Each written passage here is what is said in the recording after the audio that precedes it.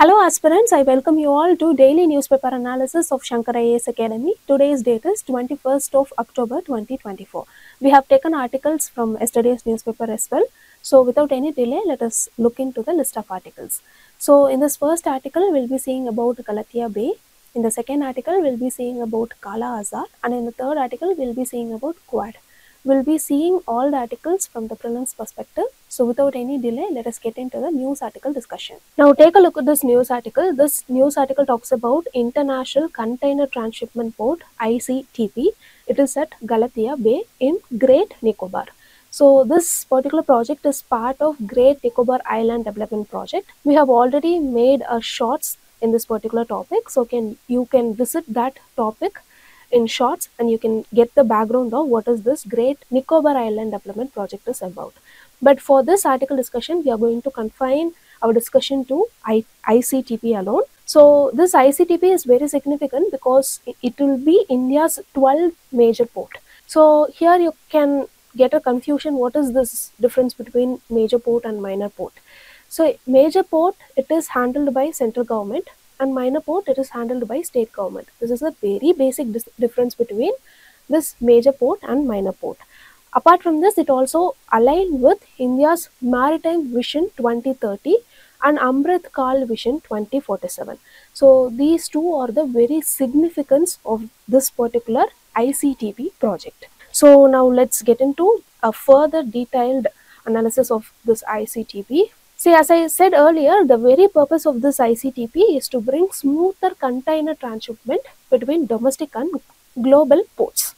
Now, this port provides this smooth container transfer because it is located only 40 nautical miles from major international sea route. Here you can see that major international sea route.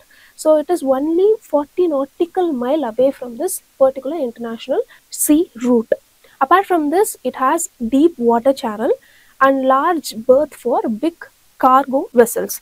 Here, deep water channel means the area can accommodate even larger ships as well without devastating any natural resources in that particular area. Okay. Now moving on, let us see some of other significance. See, India's 75% of transshipment cargo actually happens in foreign ports. Here, foreign ports in the sense it happens in Colombo, it happens in Klang, and it happens in Singapore.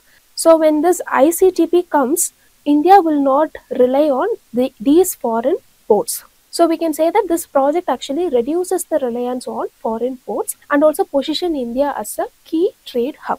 Apart from this, not only aligning our India's need, but it will also favor other countries' needs because it is just 40 nautical miles away from a international sea route, as I said earlier. So it helps for India and international route as well. Moving on, let us see the benefits from this particular project. See, it provides economic benefits. For example, it brings a lot of FDI and it helps a lot of foreign exchange as it boosts a lot of port activities. Secondly, it brings in a lot of job and growth in the particular region and lead to regional development. So with this note, let us see about the project status. See, currently environmental and stage 1 forest clearance has been approved. So this project will be taking place in different phases. Phase 1 will be operational by 2028 with a capacity of 4 million TEUs, reaching 16 million by 2058. So this is what the current status of this particular project. So far we saw about this ICTP and we saw what are all the significance of this particular project and we saw the current status of this particular project. So with this note, let us try to solve a prelims question. Let me read out the question for you. Which of the following ecosystems are found in the Andaman and Nicobar Islands? See here, the correct answer for the question is option D, all of the above. So with these learned points, now let us move on to the next news article discussion. Take a look at this news article. This news article talks about Kala-azar. The news is that India has asked for certification from World Health Organization WHO for eliminating Kala-azar. So in this news article discussion, let us revise about Kala-azar from the prelims perspective. Before that, we shall see some of the basic understanding that you have to remember. See, this Kala-azar is actually a zoonotic disease, meaning the pathogen that is causing this particular disease gets originated from an animal. So here the reservoir is dogs, And again, Kala-azar is actually a neglected tropical disease. So if you know what is a neglected tropical disease, leave that in the comment section. In India, we have recorded only one case in 10,000 cases for consecutively 2 years. This is the reason why we have asked for a certification from World Health Organization that India is Kala-azar free. So we saw that dog is the reservoir for this particular pathogen, right? So this pathogen is actually transmitted by a species called sandfly. This sandfly is actually common in districts or states like Bihar, Jharkhand, Uttar Pradesh and West Bengal. They are common in these places because of the temperature and humidity, and they actually breed where the soil is very moisture and rich in nutrient. So sandflies, they are similar to mosquitoes. They feed on human blood as well as the dog's blood. So the transmission cycle works like this. When the sandfly just bites a dog, it gets the pathogen inside the body of the mosquito, and when this mosquito again bites a healthy person, it gets transmitted from this dog to the healthy person. And this is one form of cycle, transmission cycle. And the second form is that this infected person, when he is bitten by a sandfly, the sandfly gets infected and this will be transmitted to another human being through this sandfly. So these two are the transmission cycle, and the most important fact that you have to remember is here the pathogen is actually a protozoan that is parasitic in nature. So this is the main difference between common disease malaria and this Kala-azar. So malaria is caused by a virus. Here the vector is actually mosquito, but here it is a protozoan and the vector is sandfly. And remember, only the female sandflies, they feed on human blood in order to lay eggs, but the male, they will just feed on some fruit, plant juice and sugary secretions. This is similar between mosquito and sandfly. Now moving on, remember this human to human transmission of Kala-azar is very rare. Here human to human transmission in the sense we cannot transmit through touch or we cannot transmit through blood transfusion and etc. There are cases, but it is rarest of the rare. So what are the symptoms here? Here some of the symptoms include fever, weight loss, fatigue, an enlarged spleen, liver and anemia. So what this protozoan actually does is, when it enters into our body, it suppresses our immune and affects our blood cells. So when blood cells are not there, it leads to organ failure and leads to anemia and enlargement of organs in some cases. So if this is left untreated, it can lead to death as well. So talking about the prevention and control, early diagnosis and effective prompt treatment is the first step.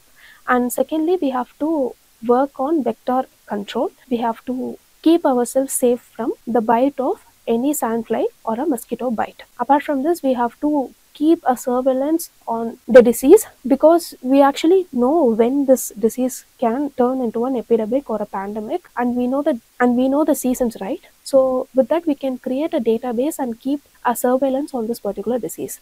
And finally, we have to work on providing awareness to the people through social mobilization, and we can strengthen partnerships and avoid the spread of this particular disease. See, in rural area, it is very common that people use or people lay in the underground. This is also a reason for spread of this particular disease. So generating awareness of this particular things can prevent the spread of the particular disease. So moving on, let us see about the treatment for Kala-azar.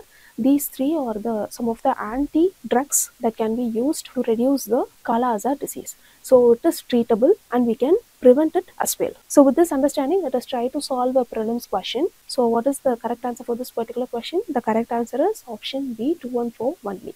First statement and third statement is incorrect. So with these learned points, now let us move on to the next news article discussion. Now look at this article about Quad. Quad expansion is Quadrilateral Security Dialogue. So the news is that naval ships of the member countries, which includes India, US, Australia and Japan, has come together for the Malabar exercise 2024. This is what the news article is about. So in this news article discussion, let us revise about Quad from the prelims perspective. Before that, let us see about the origin and evolution of this Quad to have a better understanding about this particular forum. See, Quad was emerged after 2004 Indian Ocean tsunami.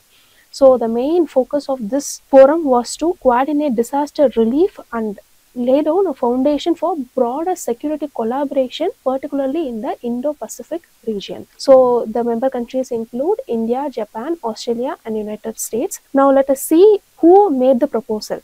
See, in 2007, this proposal was actually made by Shinzo Abe, who is Japanese Prime Minister. So the proposal was actually driven by concerns over China's influence in the Indo-Pacific region. So after the proposal was initiated by Japanese Prime Minister, the grouping was formed, but Australia withdrew in 2008 due to the pressure put by China. So the formal Quad dialogue became inactive after the withdrawal of Australia in 2008. But when all the four countries they met together again in Asian Summit in November 2017, it led to the revival of this particular forum, and all of them had the common concern of China's assertiveness in the South China Sea and Indian Ocean. So this is the very brief background of Quad, origin and its evolution. Now let us quickly go through the functions of Quad. See, the first important function of Quad is to provide for a free, open and inclusive Indo-Pacific region. So this will ensure freedom of navigation and overflight within the country without interfered by any other particular stronger country. Secondly is to strengthen regional security and prevent any kind of illegal activities. And thirdly, to bring in economic coordination. So by providing security for trade, they are trying to promote economic interest of the country in the particular region. So it also focuses on strengthening infrastructure, bringing in investment and supply chain resilience as well. Apart from this, they also focus on emerging technologies like coordinating on artificial intelligence, bringing in 5G, then quantum computing and biotechnology in the region of maritime security. Apart from this, they focus on humanitarian assistance and disaster relief when any kind of natural disaster happen in the region. So they actually coordinate, they share information and they provide humanitarian aid after the disaster as well. So these are certain functions of Quad. Now let us quickly go through some of the important outcomes of Quad. See, the first thing is this exercise Malabar 2024. See, priorly also there were certain exercises. This showcases interoperability between the four member countries. Secondly, the Quad Cancer Moonshot initiative. See, this is an expanded cancer screening and HPV vaccination initiative that is happening in the Indo-Pacific region. So through this initiative, expertise and knowledge and the data set will be shared between the countries to reduce the prevalence of these deadly diseases. And thirdly, they have expanded Indo-Pacific Partnership for Maritime Domain Awareness. This is to ensure maritime security in the particular region. Apart from this, they have launched the Indo-Pacific Logistic Network pilot in order to improve the disaster response. And they have also made progress on diversifying clean energy sources like solar, hydrogen, and batteries and etc.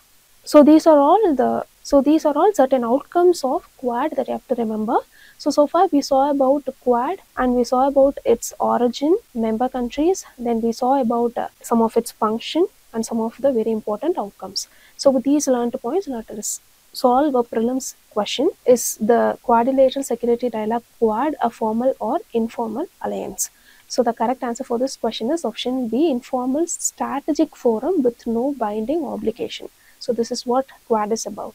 So we didn't discuss that in the article. That is why a prelims question has been asked on this. So with this, we came to the end of the news article discussion. If you like the video, hit like, do comment, and don't forget to subscribe to Shankar IAS Academy YouTube channel. Now, thank you so much for listening.